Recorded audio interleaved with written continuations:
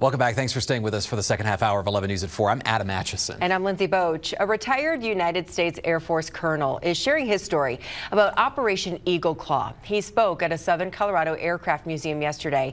That historic mission happened during the Iranian hostage crisis in 1980. 11 News reporter Michelle Wells is live from outside the Pueblo Wisebro Aircraft Museum. You spoke with Colonel Samita about what his experience during that mission looked like.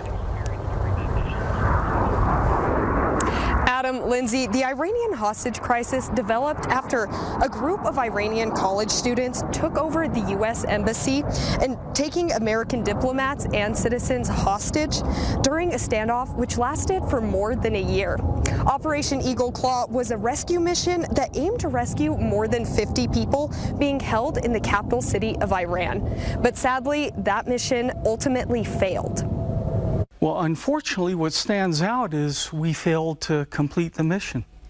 And it's been a sad point for me. Then Captain Michael Samita was on the crew of one of the C-130 planes that flew in the mission.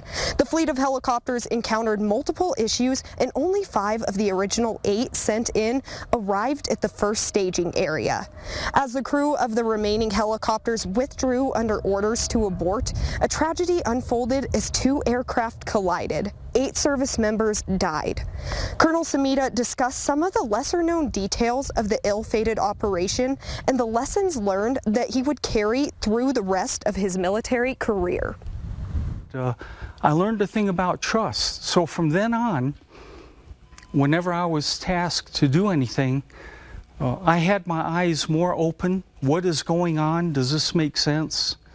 And if something didn't make sense, speak up, even if you're the lowest person on the organization chart.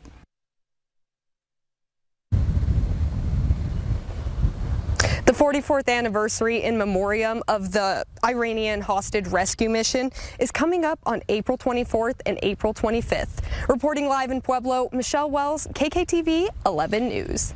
All right, Michelle, thank you. It's time for No Wait Weather. Let's get a check from meteorologist Luke Vick.